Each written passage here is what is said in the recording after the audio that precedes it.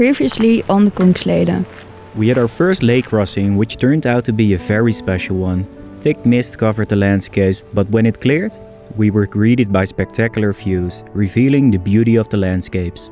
We reached the campsite of STF Aktse on the other side of the lake and decided to stay there because of its breathtaking beauty. As night fell, we made a campfire, enjoying the tranquility under the stars, and when we thought the day couldn't be any more perfect, we experienced the northern lights for the first time in our lives. In this vlogging series, we invite you to join us on our journey of the section from Kvikkjokk to Saltoluokta. As we venture above the Arctic Circle for the first time, we're stepping into a whole new world. One filled with vast landscapes, majestic reindeer, and the mesmerizing northern lights. Let's discover the magic of the Kungsleden together.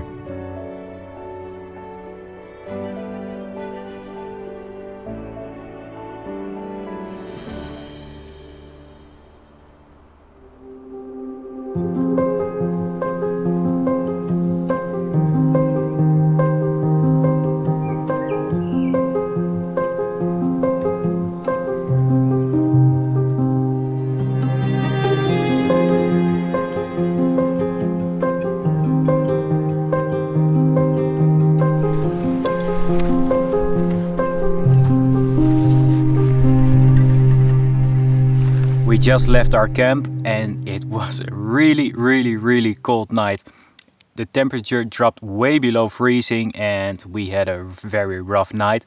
But in that rough night, just before we saw the northern lights, where we were very happy, maybe that was the reason why we couldn't keep warm in the night, because we stayed up very late, very chilly, but the northern lights were amazing. Today we're going to Sitojaure. From here is 10 kilometers, so it shouldn't take that long, and there we're gonna catch a boat at 5. And the special thing about that boat, the guy who owns the place, the boat, he is a fisherman and he sells his fish as well, where we can eat. Really looking forward to that.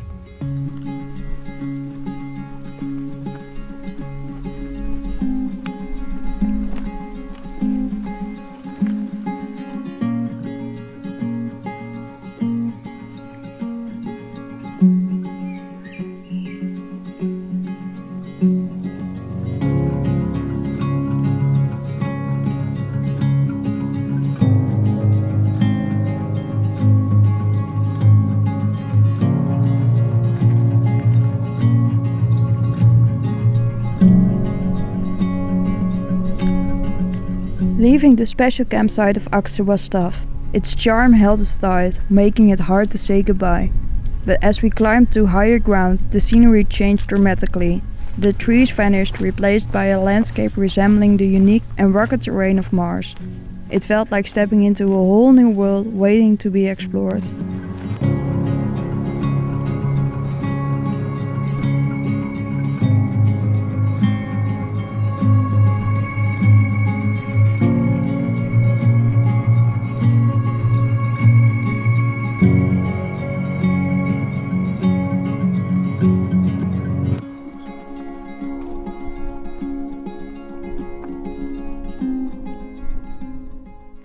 Ooh, it's ringing.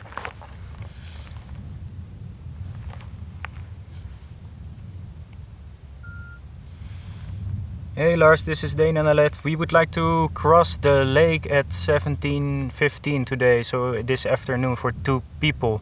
I will call you back later, but then you know. Bye bye. He said something in Swedish. Apparently we have to call a guy here, because he lives on the other side of the lake, and if this is the only place where we have signal, so we have to call here, and then he comes with the boat to this side of the lake at 5:15. But I got his voicemail, so I think the smart option is to wait here and call in 10 minutes or something. Yeah, I guess so. It's a beautiful day, so it's not a bad place to wait 10 minutes. Lars confirmed, so we can continue our hike to the lake and catch the boat tonight and hopefully have some warm fish in our belly this evening.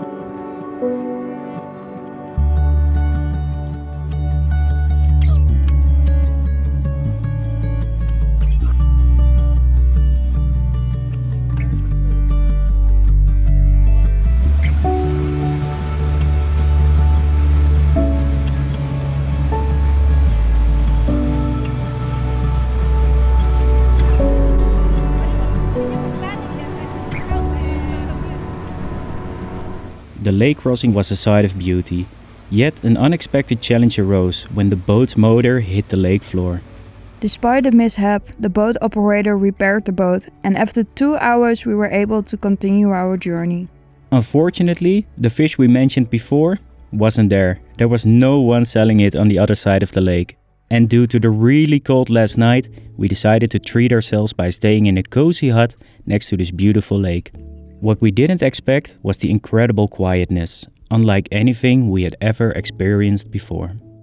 In this peaceful and calm place there was complete silence.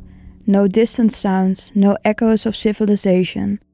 Just a serene and undisturbed tranquility that wrapped around us like a comforting hug. To make the most of the cozy hut's warmth, we seized the opportunity to dry our tent. And to add a touch of perfection, we kindled a fire in the fireplace.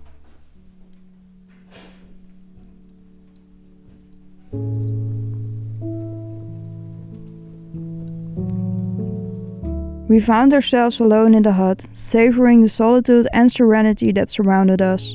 As the sun started its descent, casting a warm glow across the landscape, we prepared a delicious dinner.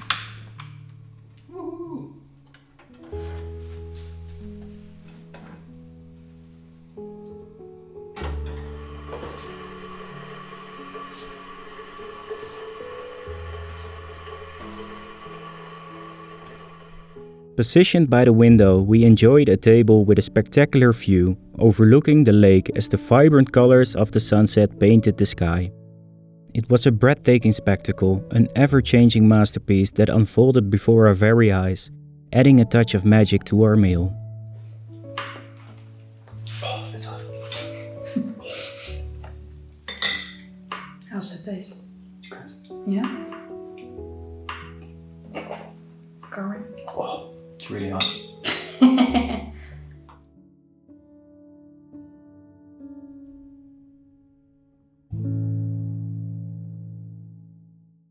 On the next episode of the Kungsleden. As our adventure draws to a close, join us on our final day along this magnificent trail. Fall paints the landscape with an inspiring palette of colors like we've never seen before. The vibrant hues of red, orange and gold transform the surroundings into a picturesque wonderland, creating a visual feast for the eyes. We are incredibly fortunate to encounter the majestic reindeer once again. It feels as if they've been watching over us throughout our entire journey. Stay tuned for this remarkable reunion on the next episode of the Kungsleden.